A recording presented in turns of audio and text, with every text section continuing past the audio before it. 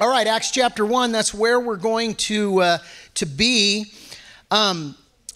If you will recall, as we're working here through the book of Acts, we're seeing that it's the Acts of the Apostles. We're seeing what happened when the Lord Jesus Christ, having raised up disciples and having redeemed mankind through his work on the cross, he then passed the baton, so to speak, on to these disciples. And what Acts is just how Spirit-filled believers then carried the gospel really to the ends of the earth. And it's there's 28 chapters in this book, and what we've been talking about is that we're writing now Acts 29, as it were, how we're living out our faith. So it's been neat just to start going through this book and to see how the church was birthed and all.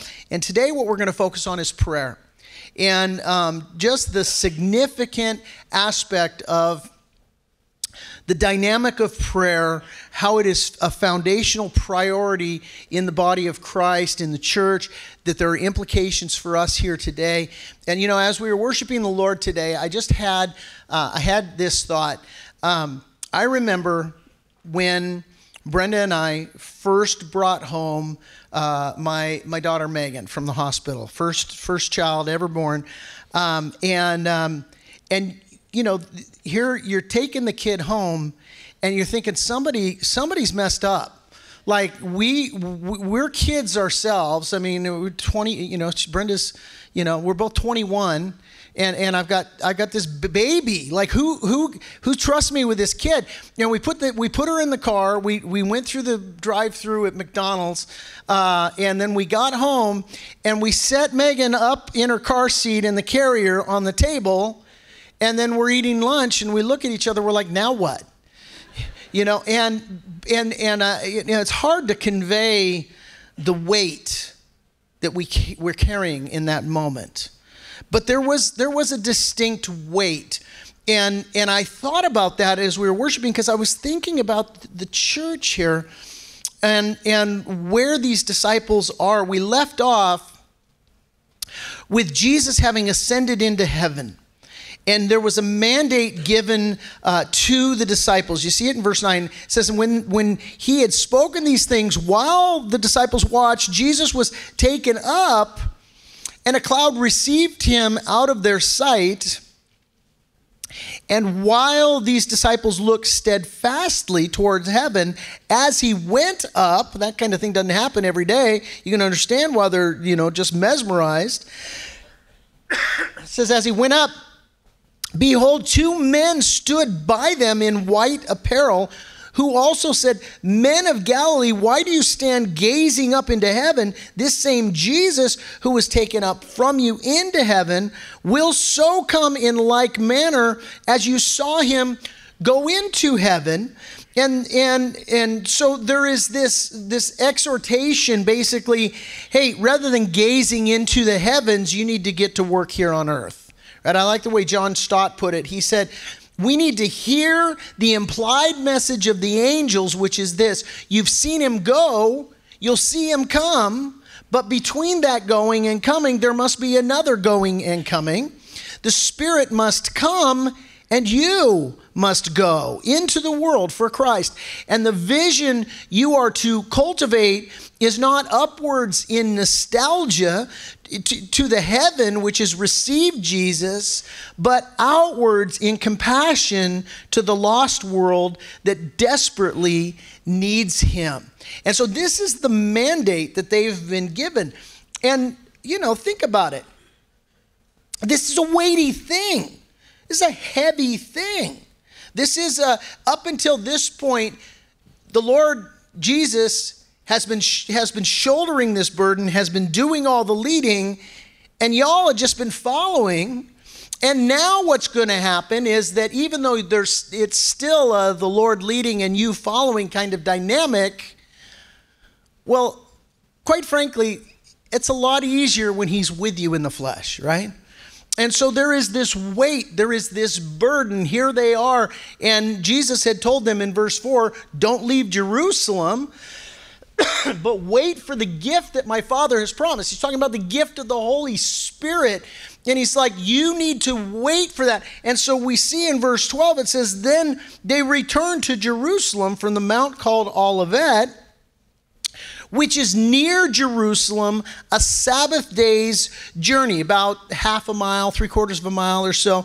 And when they had entered, they went up into the upper room where they were staying, Peter, James, John, and Andrew, and Philip, and Thomas, and Bartholomew, and Matthew, and James, the son of Alphaeus, and Simon the Zealot, and Judas, not Judas Iscariot, but Judas, the son of James.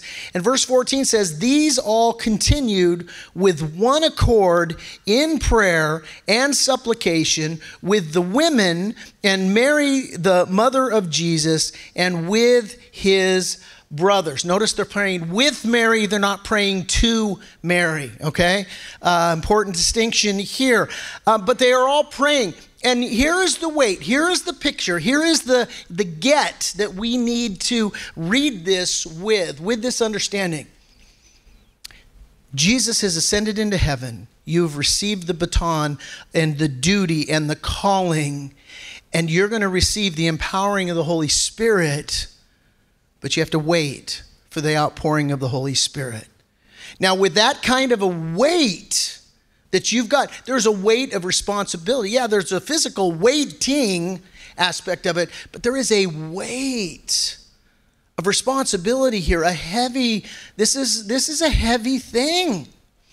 And so they're praying, man. They're praying like never before. I remember I went on a missions trip to Banda Aceh. It was after the big tsunami many years ago, where over 100,000 people just in Banda Aceh alone had lost their lives.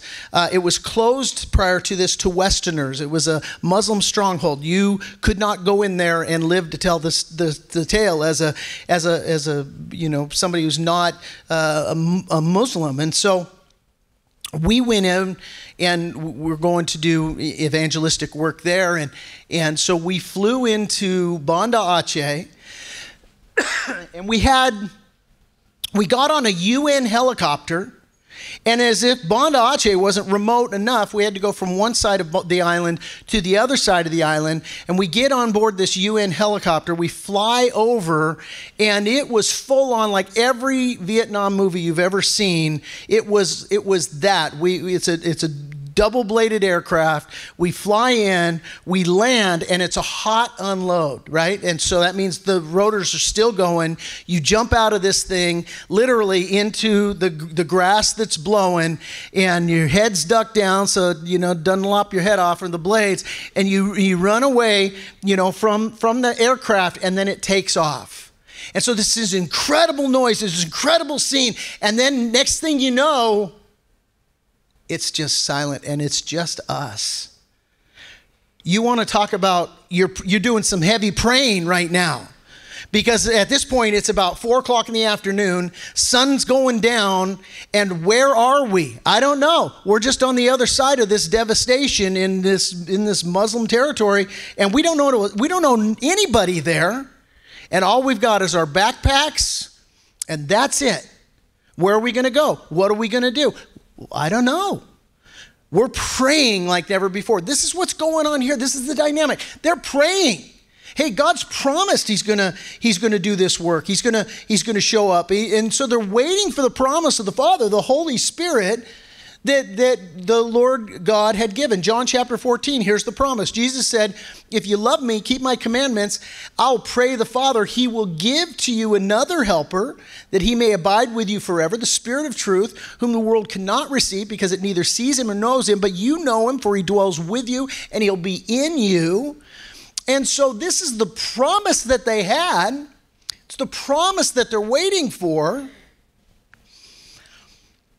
But curiously, there in verse 14, we see them praying to receive this promise. And that begs a question. It's like, why? Why would you pray for something that Jesus has already promised to give to you twice? Well, here's why. To begin with, prayer is an institution of God, and we are commanded throughout Scripture to pray, right? Jesus said this, Matthew chapter 7. He said, ask and it will be given to you. Seek and you will find. Knock and it will be opened to you. For everyone who asks receives, and he who seeks finds, and to him who knocks it will be opened. Or what man is there among you who, if his son asks for bread, will give him a stone? Or if he asks for a fish, will he give him a serpent? If you then, being evil, know how to give good gifts to your children, how much more will your Father who is in heaven give good things to those who ask him? And so prayer is an institution of God. We are commanded throughout Scripture to pray as well. God's promises, rather than rendering prayer unnecessary, understand God's promises actually potentiate our prayers in two key ways. In other words, when God gives you a promise, it's not like, oh, I don't need to pray about that because he's promised that to me. No, it potentiates prayer. Number one, here's one of the ways that it potentiates prayer.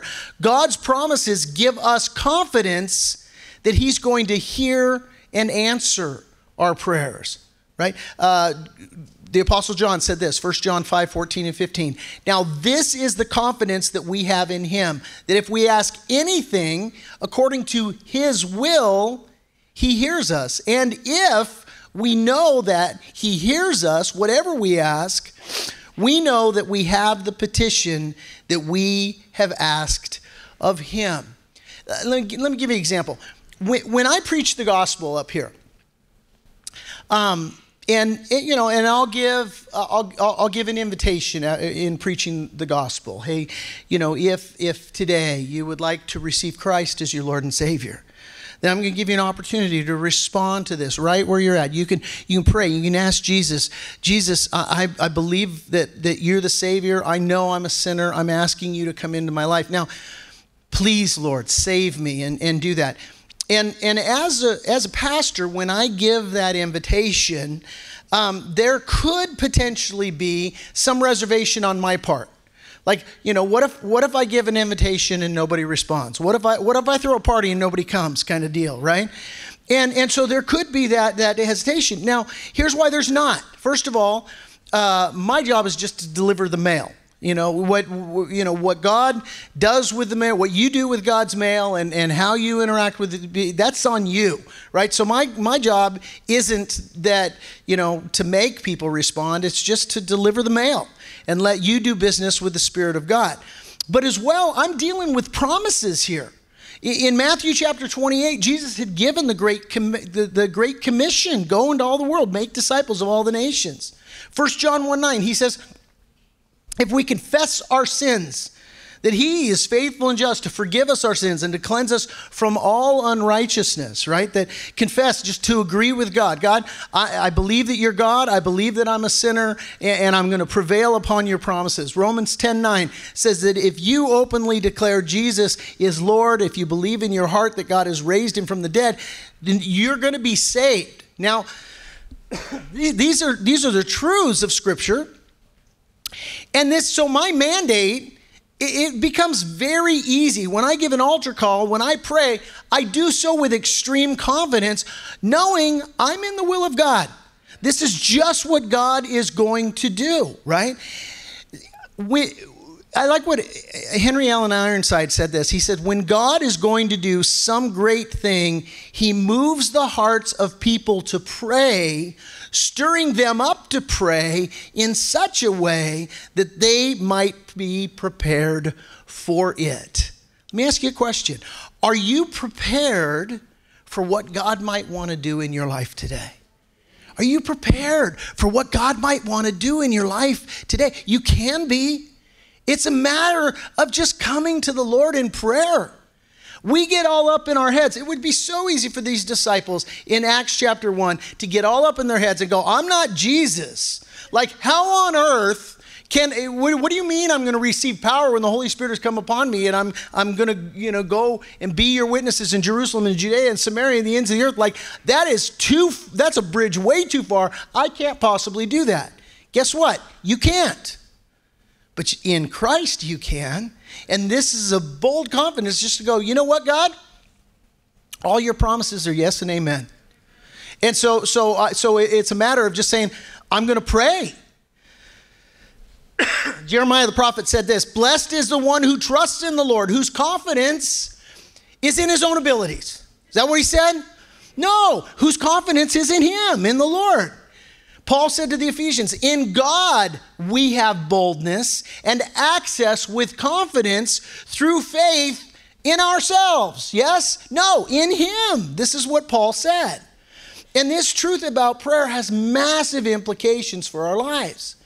And so there's two ways that God's promises potentiate our prayers. That was the first way. The second way is that God's promises lend authority to our prayers. They lend authority to our prayers. When I set out to plant this church, let me just tell you this.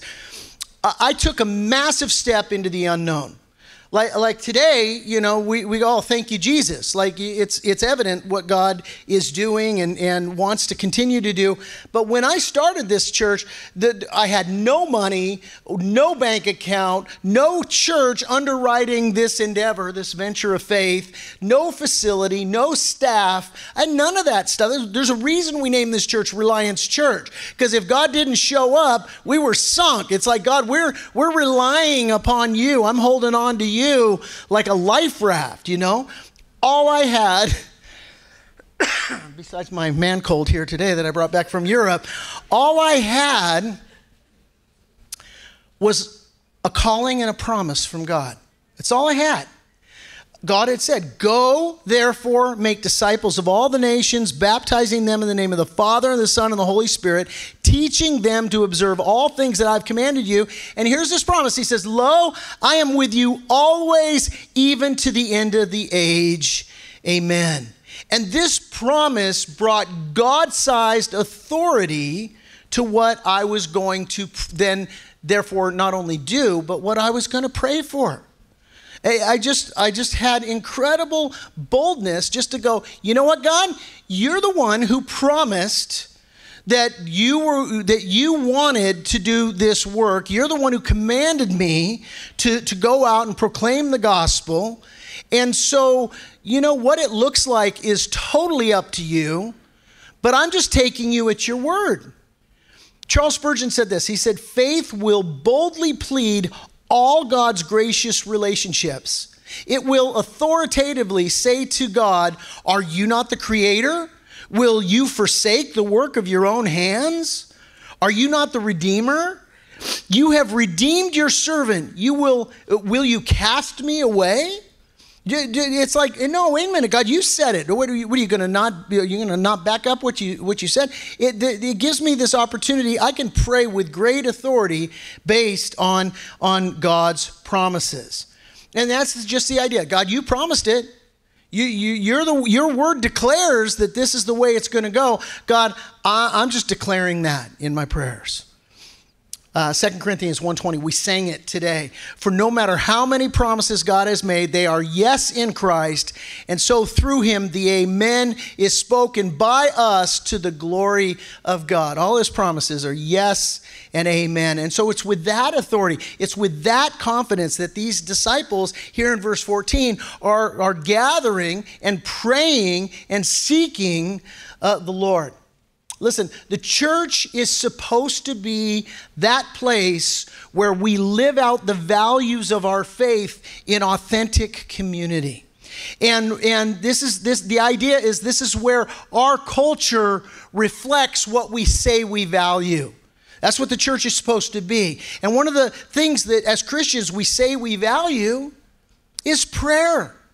And so church is supposed to be that place where our culture reflects that. But let me tell you, that doesn't just magically happen. It takes diligent focus. Just as these disciples are diligently focused to pray, this takes diligent focus. I like what James Smith said in his book, You Are What You Love. He says, the body of Christ is that unique community of practice whose members own up to the fact that we don't always value what we say we value. Why? Because we're sinners with a sin nature, and that we're drawn away and prone to drifting. That's why. That's why we don't always value practically what we say that we value. And Smith goes on to say, in essence, that what makes healthy churches unique is that we work hard to institute practices that shape our spiritual formation. And that's why you'll find when you come here, we are working hard to get you to pray, to be a praying church. We recently offered, 24/7 prayer. For what? So that we could be a praying church and seeking the Lord and what it is that God wants to do in us and through us. The church is that place where we have many promises from the Lord, but we need to press into those promises in prayer, right? And seek the Lord. Now, what is prayer? What is this idea of prayer? Basically, prayer is communicating with God. It's communicating with God. And if I asked you to define communication right now, this is something that I do in counseling when you got a couple together and you want to talk about communication in marriage. And a lot of times in pre-marriage counseling, I'll ask somebody, hey, why don't you define communication? And inevitably, 9 times out of 10, when a person defines communication, it's all about speaking. And very rarely does the person include the listening part of communication. And communication is both. It's listening and it's speaking, right? And you remember back in the days when we had a pager? Hey, that was a treat, right? It went off. It just was one way, and prayer is two-way. It's where we can talk to God and we can listen to how the Lord might speak to us. And it's the greatest privilege that we have as Christians, that we can have this two-way communication with the Lord. Not only is it a privilege, it's a huge responsibility. Jesus said in Luke chapter 18 that men should always pray and not lose heart. Why? Because when we pray, we admit our need for God and our total dependence upon Him. In other words, prayer is not intended to be a means of trying to get from God what it is that we want, right? That rather it's supposed to be a means by which we enable God to give us what He wants. And you're like, wait a minute, we're talking about a holy sovereign God. How do you enable a holy sovereign God? Here's how you enable Him. You surrender. You take the will that God has given to you and you surrender it unto Him, right? And so prayer is this thing. We approach prayer so often. I've heard this analogy and I've used it several times, that for us, sometimes God becomes the piñata and prayer is the stick. And we just feel like, I'm just going to beat the piñata until all the goodies come falling out, right? And it's not that at all. I like what Billy Graham said. He said, prayer is the rope that pulls God and man together, but it doesn't pull God down to us. Rather, it pulls us up to Him. And listen, that's important because our lives, I don't know the last time you checked, they're filled with anxieties. Filled with anxieties, filled with fears. And these anxieties, they tempt us to carry burdens that God doesn't want us carrying. He wants us to surrender these to Him. Paul said this, Philippians 4, 6 and 7. He said, be anxious for nothing, but in everything by prayer and supplication with thanksgiving, let your requests be made known to God. And here's the promise. And the peace of God, which surpasses all understanding, will guard your hearts and your minds through Christ Jesus. Right? Be anxious for nothing. That word anxious in the Greek, literally it means to have a distracting care. Do you know what it is to have a distracting care? Like when you're stressed out about money, like you are stressed and 2 o'clock in the morning, you're wide awake. That's a treat, isn't it? And you're just there and all you've got, what is it? It is a distracting care. You've got a troubled relationship. It's a distracting care. You're consumed with, you can't eat, you can't sleep, you're worried about this, or you got a medical issue and it's overwhelming and it is an absolute distracting care. It's been said that anxiety is anticipating the future in the worst possible scenario and freaking out about it. Who's good at that? My hand's up, right? I lettered in this in high school, right? I mean, I'm just like, here's the deal. Anxiety is a massive problem in the United States, right? There's a study published by the Journal of Clinical Psychiatry, and it was entitled The Economic Burden of Anxiety Disorders. Here's what they found. They found that anxiety disorders are the most common mental health illness in the United States. That it impacts well over 40 million Americans. 20% of the U.S. population over the age of 18, that's 1 in 5, suffer with anxiety. Now, by the way, after COVID, Boston College did their own study, and they found that between the ages of 18 and 29, that the rates of anxiety and depression are actually 65%. And so if you take this study and if you extrapolate it to the U.S. population, basically their study says 65% of all Americans are overwhelmed with anxiety and depression post-COVID, right? It's a massive issue. If you have anxiety, studies show that you're 5 times more likely to go to the doctor, that you're 6 times more likely to be hospitalized, that the related costs are, these are very old numbers, $42 billion a year. It's probably easily double that now. And those don't factor in the loss of productivity, right? And so it's massive financial implications, right? This same study said, okay, what causes anxiety?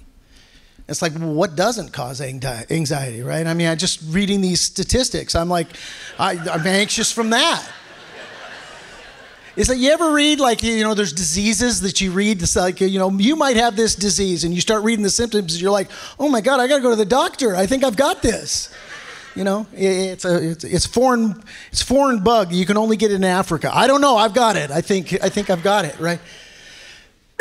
What causes anxiety? 6 leading causes. Number 1, fractured support systems. This could include lack of family or friends, or a breakdown in those relationships, or isolation from them.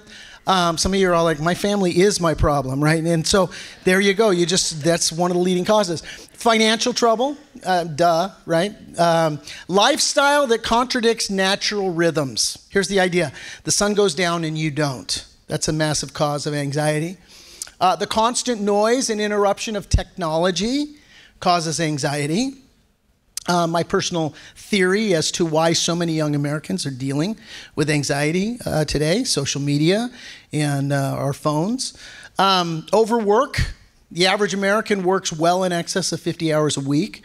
And here's the 6th one, events that induce fear and or a loss of hope. Again, can you relate? Right? Anxiety, it's there. So what Paul says in Philippians verse 4 is, don't be anxious. And you're like, well, thanks, Paul. That's great. How? He says, by prayer and supplication with thanksgiving, that we let our requests be made known to God. Prayer is talking to God. Supplication, it's expressing our needs to God, right? And thanksgiving, it's remembering God's faithfulness.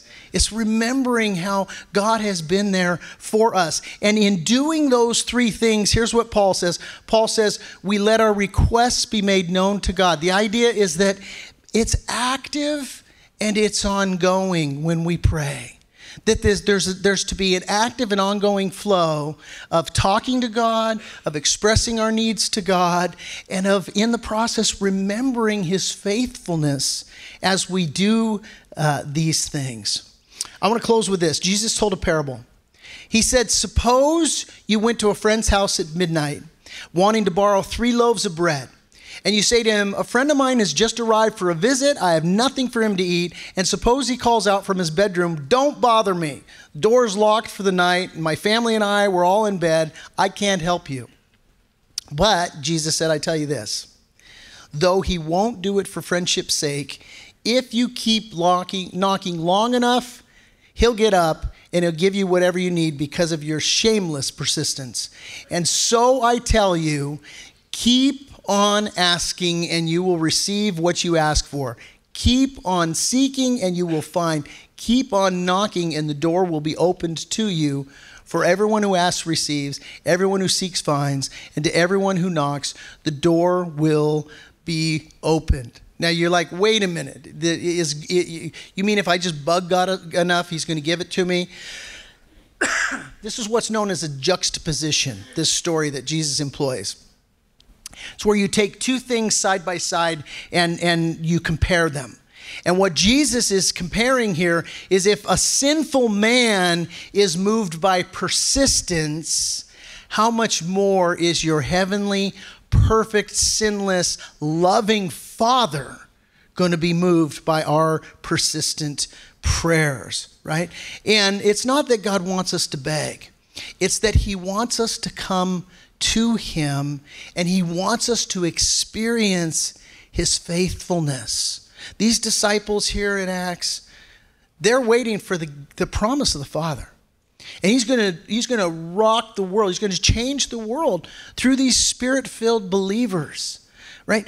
But he wants them to come to him and to experience his faithfulness, to see his goodness in a tangible way, and to grow in their faith as they persistently prevail upon the Lord. Listen, are you persistent in prayer? Ian Bound said this in his book, Power Through Prayer. He said, the church is looking for better methods. God is looking for better men.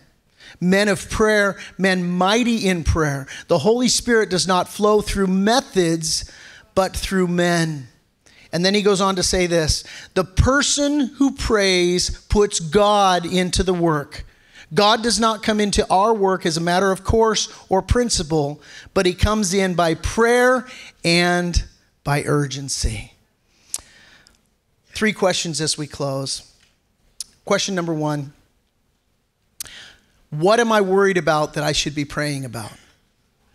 I could just leave you with that one right there. What are you worried about that you should be praying about? Question number 2.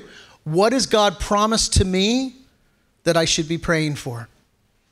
What are his promises in my life? Okay, so I should be praying for those things is the idea. And thirdly, what are the things that I'm working on, but I'm neglecting to pray for?